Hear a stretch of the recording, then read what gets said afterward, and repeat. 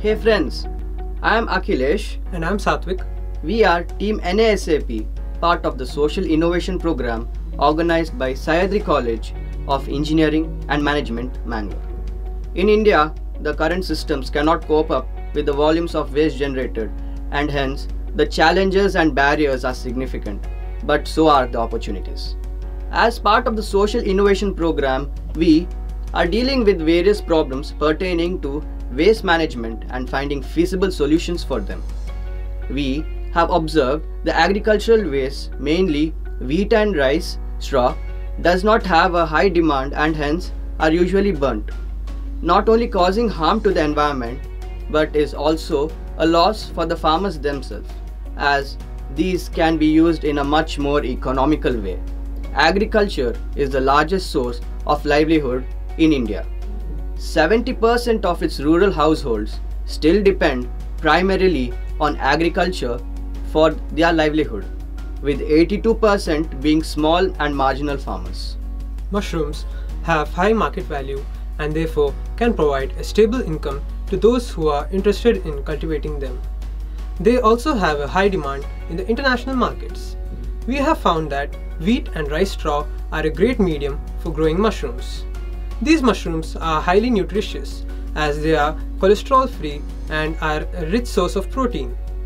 They can also be stored for long-term use by drying or canning and can also be made into various processed products. We have taken feedback from farmers regarding our proposed solution and they have validated it as a feasible solution. Our team then visited the local Krishi Vigyan Kendra and they recommended us to visit the Indian Institute of Horticultural Research, Bangalore. During this visit, we were given insight on the various processes involved in mushroom production and also received a batch of mushroom spawn as a test batch. We grew our first batch of mushrooms in a makeshift dark room for 3 months, which gave us a good yield. We first purchased rice straw from a local farmer and sterilized it. We then added the mushroom spawn to it and filled it in a plastic bag. We then hung these bags in a dark room and regularly sprayed it with water. We got a yield of 4 kgs from the 1 kg spawn that we had used. The total production cost came up to 300 rupees.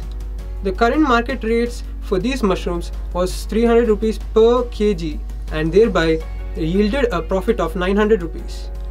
We came to the conclusion that production of mushrooms would significantly increase the economic conditions of farmers. We would like to carry out this project further by helping farmers set up their own farms by providing them with spawn and substrate. We would also like to help market these mushrooms and provide an open source website to clear any doubts or problems they have regarding mushroom cultivation. We have also started a prototype project on using black soldier fly larvae for the organic waste treatment. If you are interested in these projects and want to contribute in any way, you can reach us at the following numbers. Thank you.